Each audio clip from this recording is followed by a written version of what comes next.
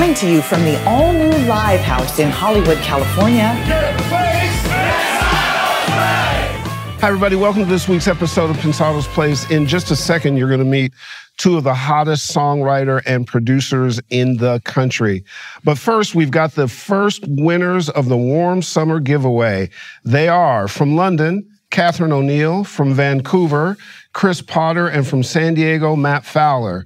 Congratulations to you all. Each of you will get one of these great warm mic products. 4 of them to choose from, and they all have that Bryce Young warm quality to it. And for the rest of you on the planet, hurry up and enter. 3 winners each week for the next 3 weeks. How do you do it? Pretty simple.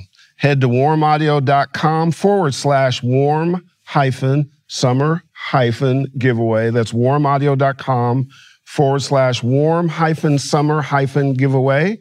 Enter all the information and look to win. And if you would, sign up for our newsletter for more news you can use, and do us the honor of liking, subscribing, and clicking notify. We appreciate you for that. As we said at the top, Beth Laird and Ross Copperman are 2 of the hottest songwriter producers in the country. Astounding number of hits, awards, and accolades. During our meet and greet, Luke was actually getting hit by Luke Bryan's manager and sharing those texts with me about working with him. That's how hot they are. That was on a Saturday afternoon. We recently sat down with them and Beth Laird, super executive, and Luke's wife, for a great conversation. We hope you enjoy it. One of the things that I've noticed is that collaboration is very key in both your creative processes.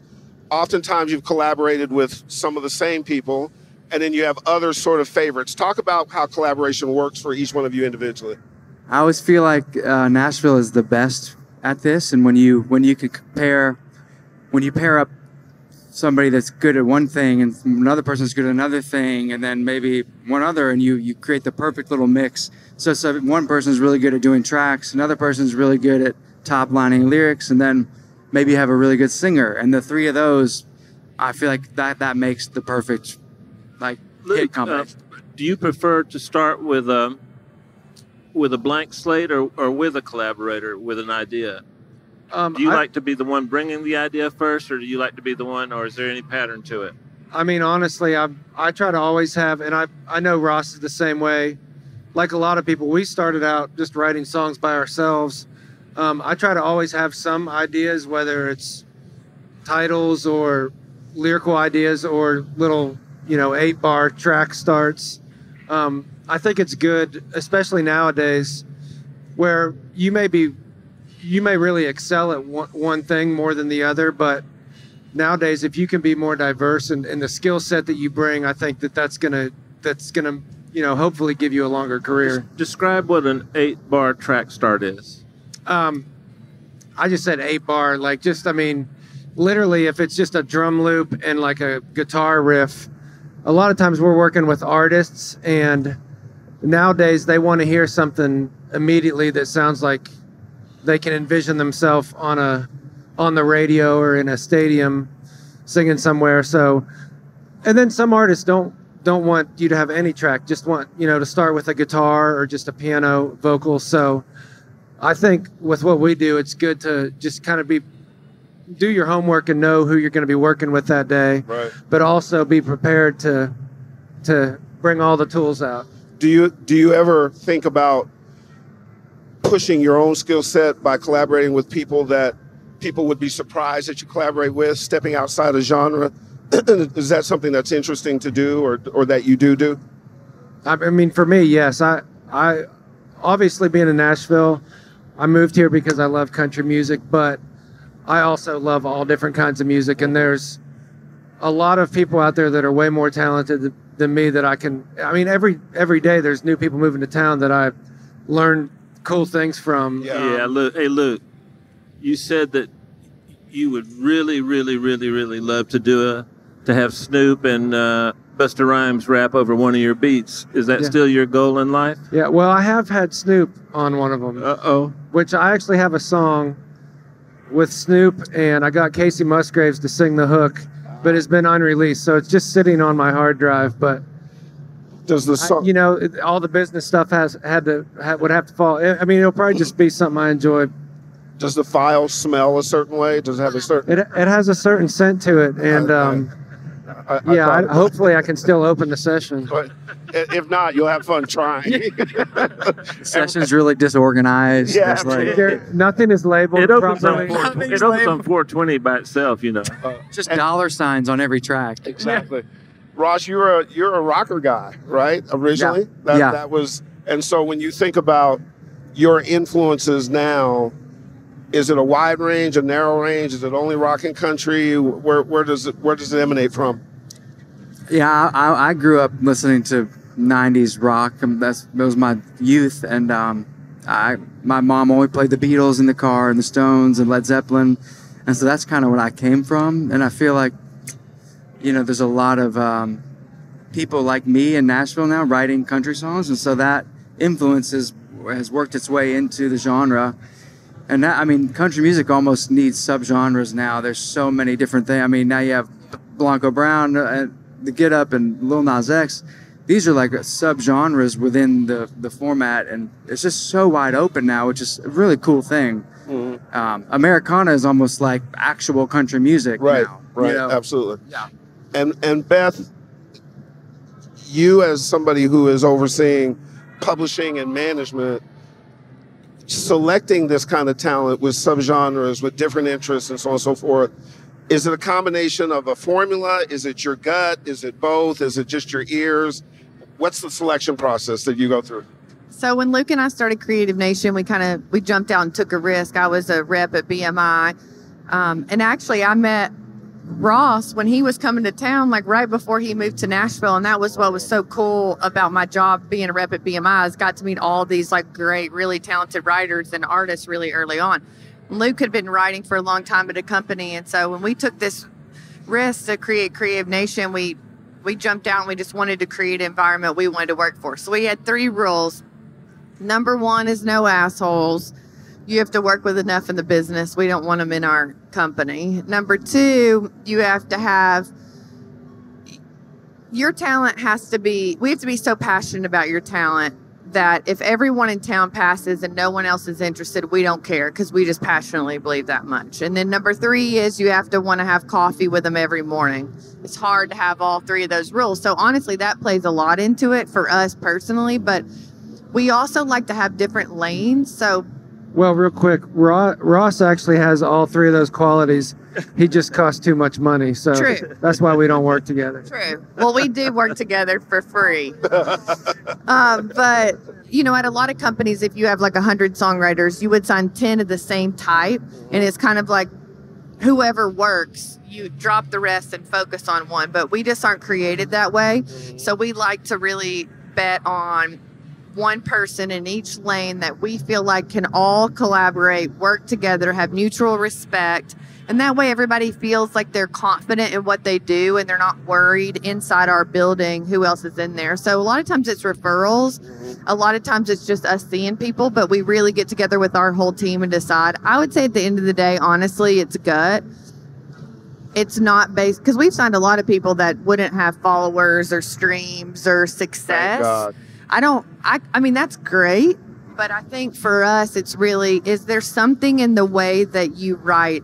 Do you have a unique voice we've never heard before? And is there a skill set you have that we feel like we don't have that would really blend? And you're a type of person who wants to be competitive and learn and collaborative and all those kinds of things. You said, I'm sorry. So for the sake of you guys, just so we can break down the room, how many songwriters out there?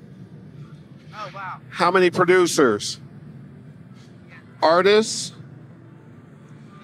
Engineers?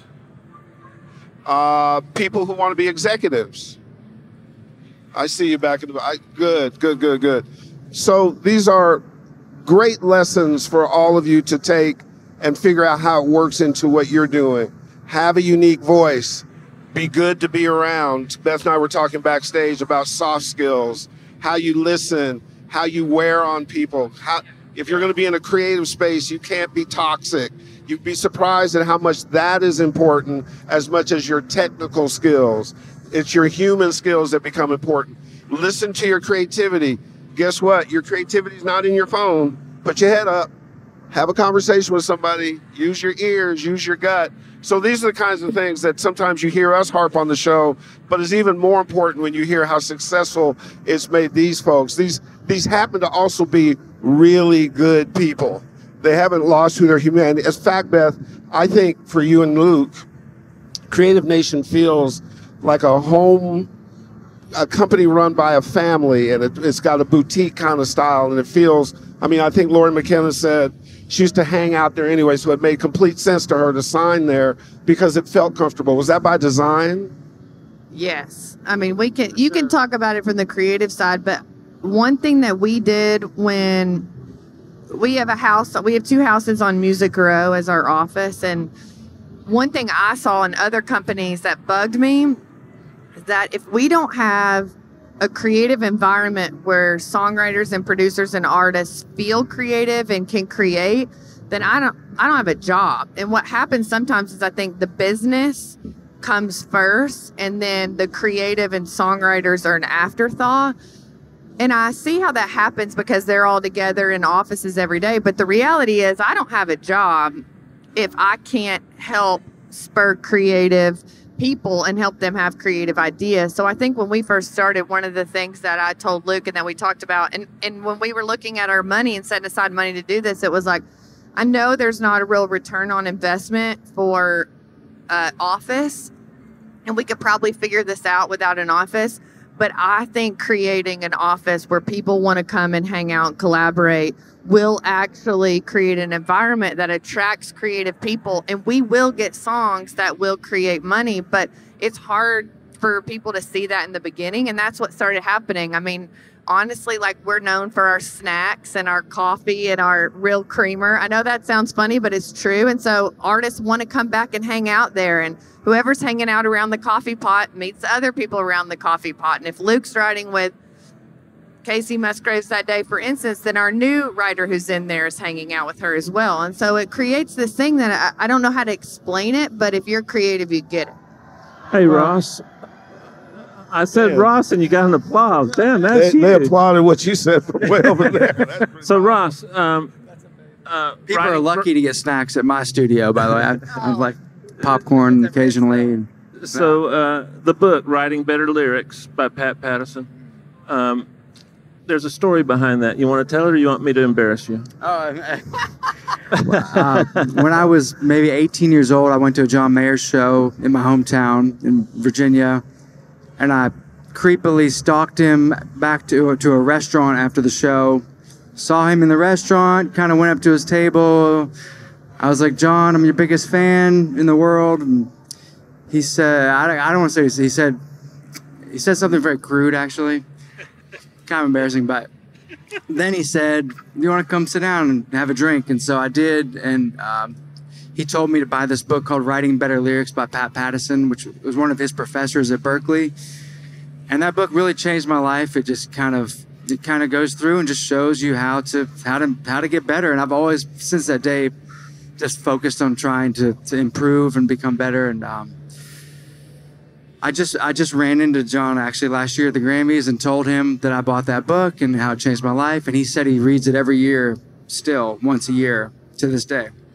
So along that line, because you went to MTSU, education for folks, an important component of your journey for both of you creatively? I mean, yeah, for both of us. Now, I will say, like, I moved here to be a songwriter. I'm fully aware you don't have to have a college degree to be a songwriter. And honestly, if I would have got offered a publishing deal before I graduated, I probably would have dropped out of school. But looking back, I'm very grateful for that experience because I did learn a lot about the business side of things. And I honestly, just having that college experience for the type of music I write, I reflect on those days so much in my writing. So is this a fair? Cool. Oh, sorry. Go ahead. No. Good. Shotgunning beers, and like. Well, you know, it's interesting because I was going to say, education is not always school. Yeah. It can be life experiences. It can be work. It can be success. It can be failure. But see if this is true, since you all are amongst the best. What we find on the show is that people that sit to Dave and I's left every week for all these number of years, the best are always curious. For sure. Is that true? Yes. Yeah, I don't think it even is like they're the exceptions to have gone to school as songwriters, but I think realistically, like you're saying, social experience and interaction is so key. And it doesn't necessarily even have to be college learning. Yeah. I'm always reading business books, and I'm always going to conferences and workshops. And I think what you're saying about being curious, they both started just as songwriters playing on guitar. Yeah. And now both of them self-taught how to produce and are producing, major records off of they just really learning and being curious. I mean, I honestly don't even hardly watch TV anymore. I literally watch 20-year-olds making beats on YouTube. I mean, that's how it's funny. Obviously, we watch your stuff, but I'm so curious of different people's creative process. I got a question for both of you guys in that vein. So, Old Town Road, Little Nas X. I know you're going to like it because you like hip hop beats. Can you give me an opinion, Beth and Ross, in a 1 or 2 sentence opinion about that song? It started out as a country song and got kicked off the charts by Billboard. Well, let me say, I honestly don't have necessarily an opinion on whether it's country or not, because to me it sounds countryer than some of the songs that are on country radio. But I also, true. Maybe because it wasn't technically a country artist, I see why people are upset. But for me, the first time I heard that song, I was kind of like, somebody told me about it. Have you heard this? And I listened to it, and I was just kind of like, it's kind of whatever. But then, probably because I heard it a zillion times, I was like, oh, it's kind of growing on me. And then one night we were down at the CMA Fest at the stadium show, and he came out and started playing that. And I mean, I felt what everybody else did. You just got swept up. You couldn't. Yeah. It'd be like if Def Leppard came out there and played "Pour Some Sugar on Me." I mean, it was crazy. And then Keith Urban was playing the banjo. I was like, this is like one. I wish I wrote this song so bad. Trent Reznor did write the song. He did, yeah. Which not many people realize. Yeah. It was they sampled off a record from 2008. Oh, you know this. I've always wanted to know the story. So it's off a 9 Inch Nails record that came out off of Ghosts in 2008. It's just an instrumental. So Trent Reznor's like all of a sudden like, what is it? 11 years later, well, I'll take a piece of that song. 15 weeks or 16 weeks now at #1. So it's the perfect song. I mean, there's something about it. It's just perfection. Do you wish you'd written it? Absolutely. But I was the same as Luke first time I heard it. Beth wished she'd written it. And a lot of country artists aren't happy about it because it's this guy that just dropped a track in his bedroom, really, and he's crushing everybody. This is where... And now the Get Up is right behind it. You look at the top 3, it's very interesting. I mean, it's like... But this is where the apex, which is important to all you guys and everybody watching, yeah, things are always moving and evolving. Oh, yeah. Technology and music and cultural mores, they cross paths, and there's opportunity when those paths cross. That's right. To step in and do the thing that hasn't been done. Yes. And all of a sudden it turns into I think somebody amazing. In their bedroom has as much of an opportunity as a hit Absolutely. as like anybody on Music Row or in LA does. Like, well, and I'll say for Ross and I know he's such a music connoisseur too, but for me, I hope to be relevant for years to come. But one thing I tell people is, once you get into the business side of things, do that. Don't forget to be a fan. And like, we're so close to so many of these songs. It's easy. Like, if somebody else gets a song on the radio, you can be like you literally know everybody working on everything. So, but you got to really try to take yourself out and just listen to it. Just always stay a fan, and I think you'll have a lot better chance at staying relevant. Because if you're just one of these people who like, I hate everything that's coming out, well, then it's going to be really hard to work in the business. Also, can I just say about you were just talking about this, when things change.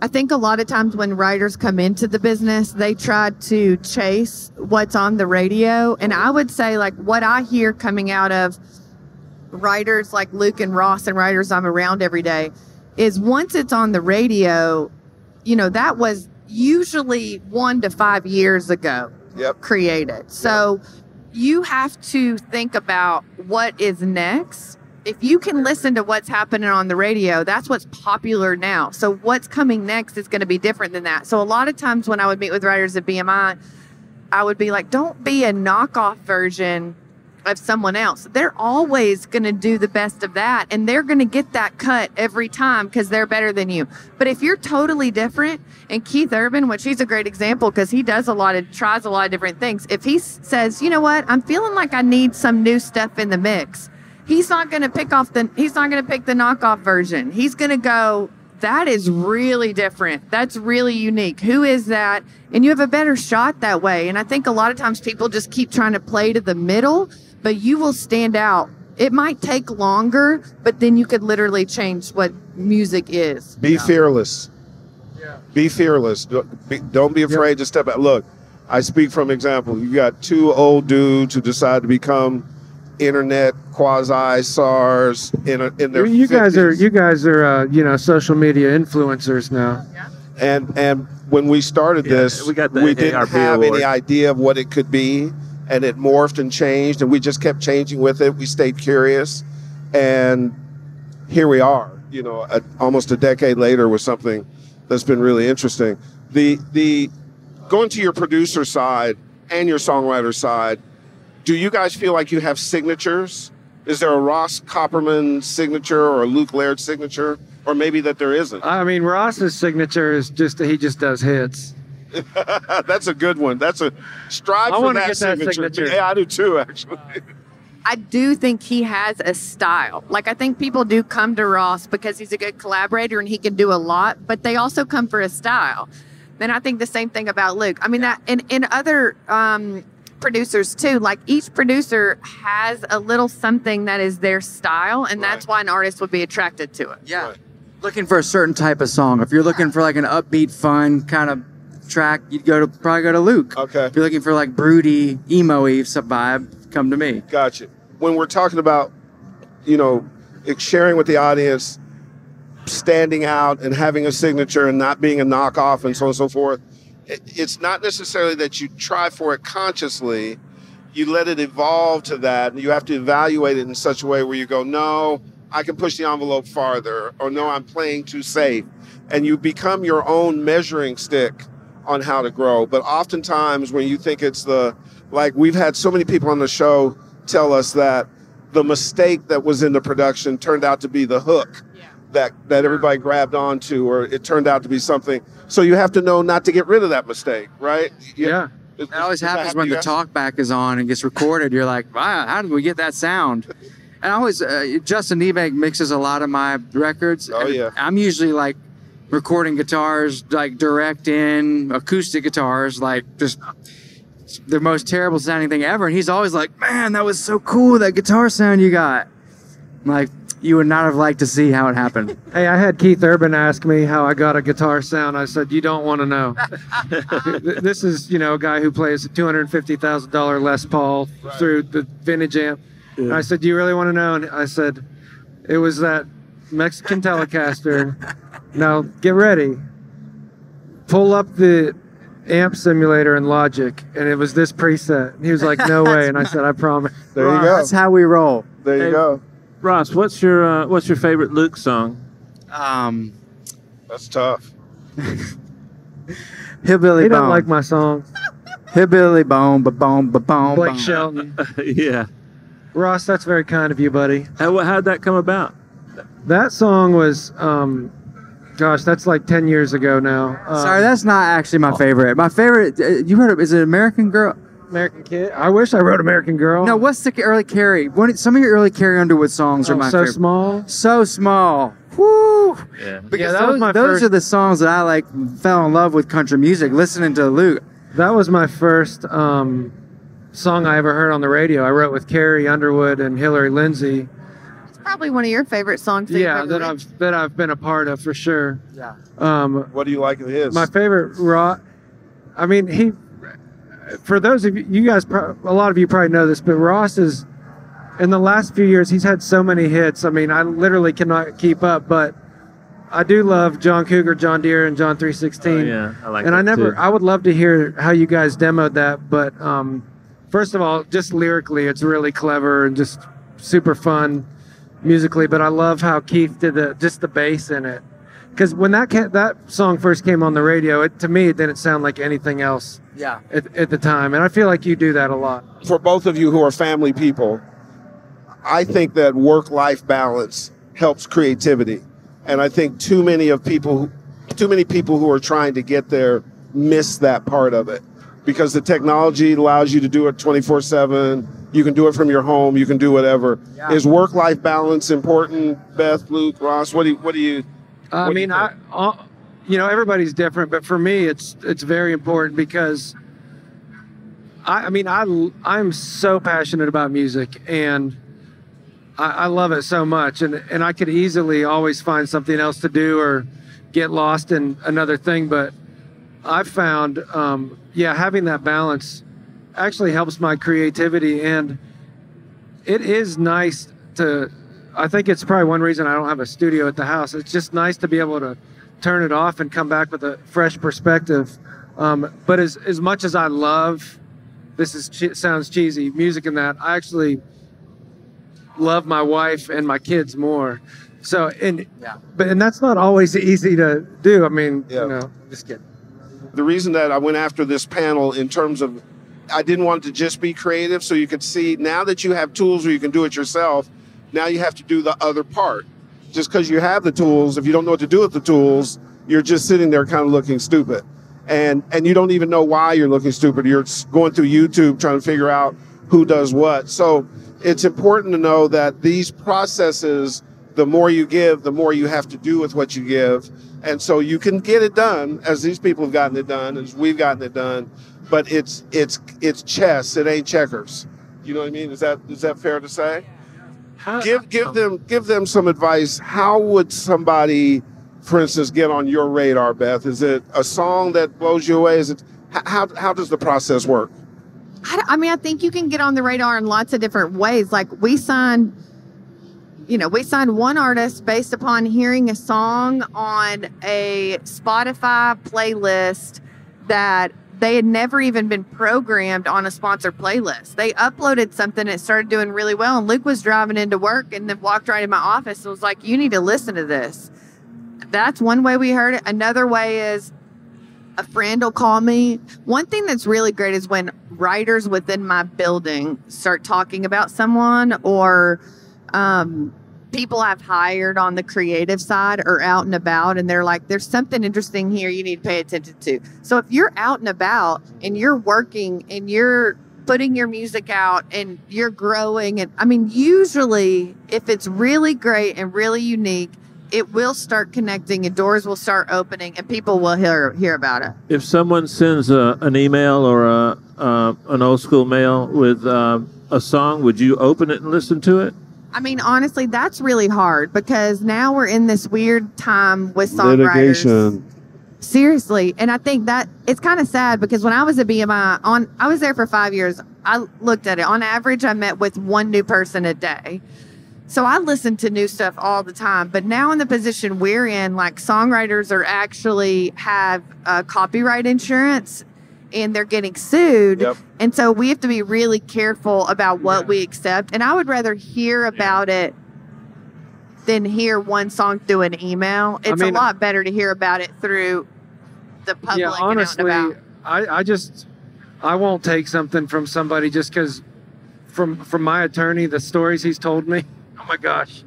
But also, if it was like another writer who I knew or was highly referred, that's a little different, but just out of nowhere, it's just... Yeah. The PROs, they do a great job of it. Like if you're at BMI, ASCAP, or CSAC, they'll refer you on to people and help set you up. And you can play a lot of shows in town, even if you're not a great singer. And honestly, that's how I got started too. Like I'd known somebody who had a publishing deal and they recommended me to a publisher. And that's kind of how I... That's what I tell people. That Beth is the first person I met in Nashville. I went straight to BMI and met Beth and played some songs for her. And so I always tell everyone, go to ASCAP, BMI, or CSAC. That's like the best starting point ever.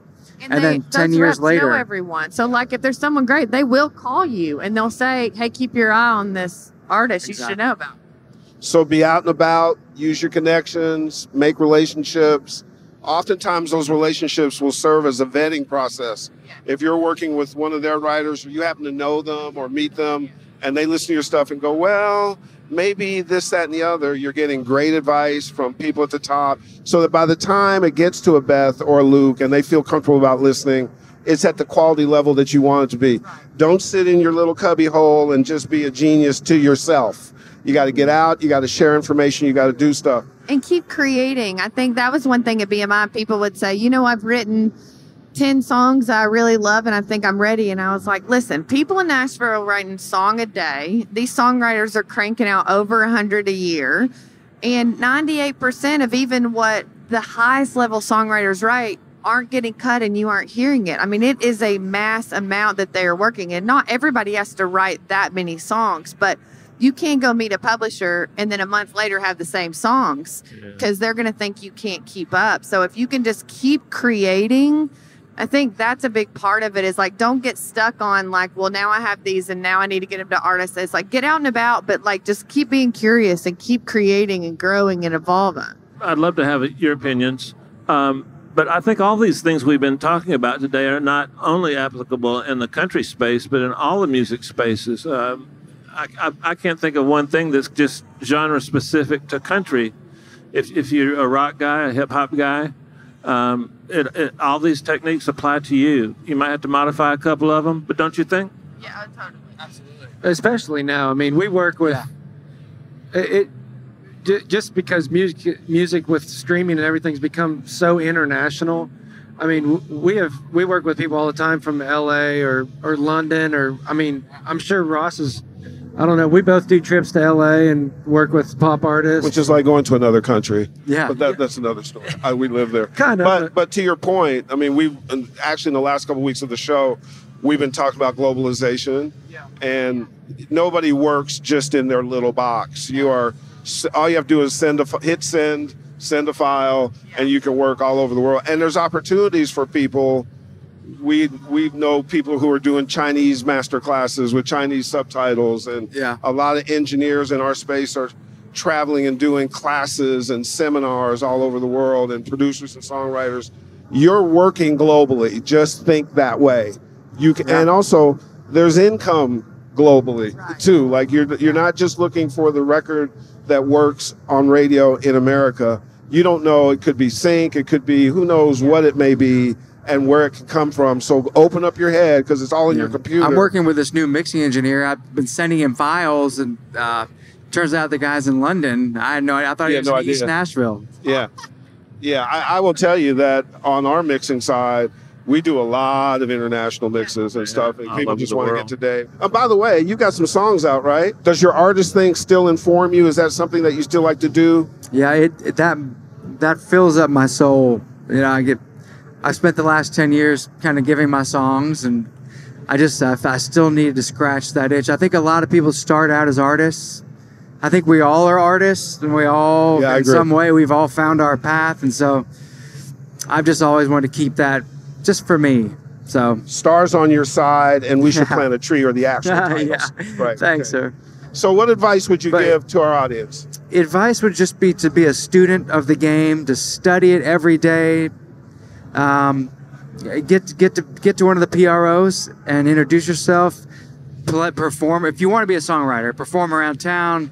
If you want to be an engineer, then go study go find Reed Shippen or Justin Niebank and stalk them until they give you an internship around town. Or this is just Nashville based, but PROs are performing rights organizations. ASCAP, BMI, CSAC, stuff like that. So you know. If you want to be a producer, listen to a Dan Huff track and see what instrumentation is he using, where is he putting guitars in the mix, why do his songs sound extra smash-tastic versus other people that do the same song. I mean, he's just a master of balance and level, and just study who you love.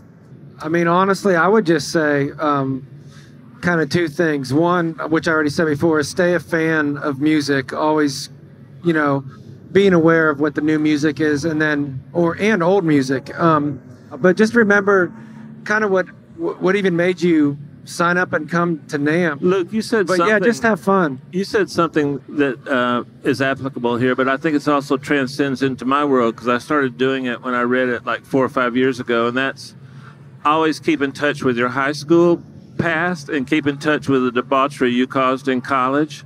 You didn't quite say it that way, Luke. I was going to say, I mean, I agree with that. But you know, don't take credit. We didn't know any better in high school. We didn't know any better in college, and I think that's a foundation for creativity to grow in. I feel like that it's such a gift to get to do music, whether it's for a living or not, because I know for me, every day I go into my, call it a studio or writer room, it basically looks like my bedroom did when I was 16 with maybe just a little more money, you know, on the gear instead of just a boombox. But it's fun. It's like just that mystery of getting to be creative and going in with nothing and then coming out with just something. It's just so exciting. I'm pretty sure we all feel like we would have been a little farther along in maturity by this point in our lives, don't you think?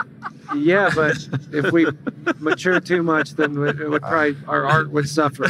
That's one thing. If you're creative as like literally your job as a professional, it's like an excuse not to have to grow up. Hey guys, it's not by accident that the most successful are often the most curious, the most passionate, and the most fearless.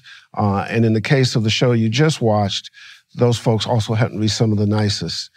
Take those insights, add them to your journey, and create some special stuff in audio. And we'll see you next week.